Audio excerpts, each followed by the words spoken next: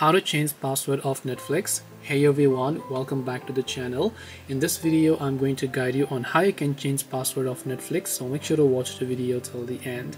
Now, changing the password of Netflix is actually very simple, because all you have to do is go ahead and then first of all launch the Netflix application here.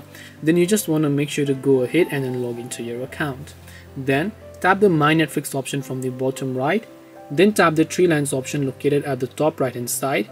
Then from the bottom, you want to simply go to the option where it says account.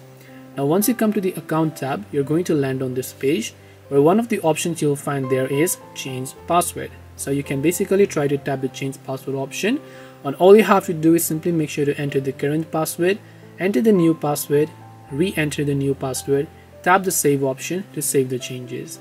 This way you can change the password of Netflix. Hope this video was very helpful. If you have got any questions, then feel free to also leave them down below.